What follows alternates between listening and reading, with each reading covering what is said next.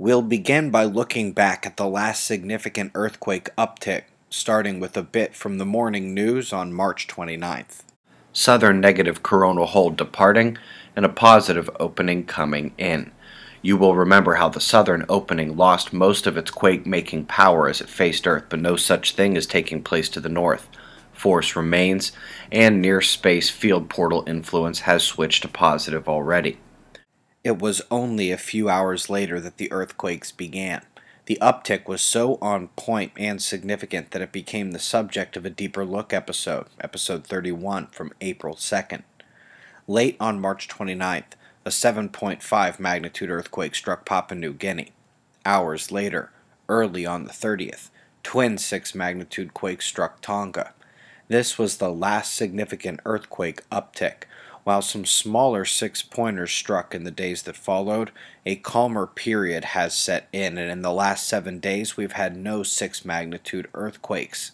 This is a good time to bring up the most important foundation of the daily earthquake tracking.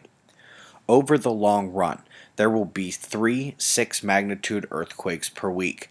That's the average according to the USGS. However, most weeks have either less than 2 or more than 4, and the ebb and flow of those events is what we track.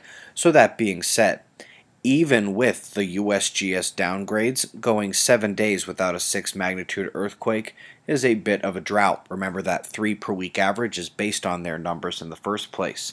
These droughts can last for a while, as we've seen in past years, up to a month. So what makes me think that this one is about to come to an end?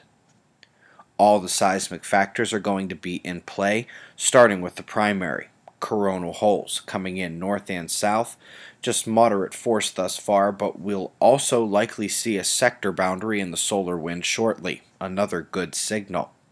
At this time, Mercury is just about conjoined with the Sun. We have been seeing this come together for days now, and by the time you see this video, it may have already happened.